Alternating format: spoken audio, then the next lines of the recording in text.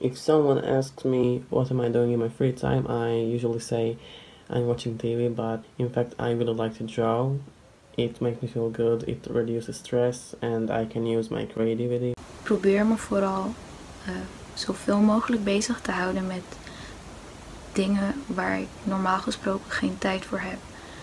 Zoals make-up looks creëren, omdat ik als make-up artist make-up looks creëer en ze daarna post en op social media en dat neemt normaal veel tijd in beslag. Wat ik doe tijdens mijn corona-vakantie is, ik game meestal gewoon op mijn mobiel of ik ga naar buiten. Dat niet doen, maar ik weet niet.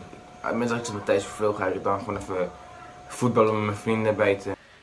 Ja, voor de rest, we kunnen niet echt iets doen doordat buiten alles gesloten is voor de veiligheid.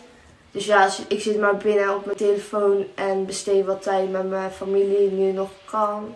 Dus in de quarantaine zitten heeft eigenlijk wel zijn voordelen. We kunnen allemaal dingen doen die we gewoon leuk vinden. En we kunnen gewoon veel meer tijd besteden aan onze hobby's.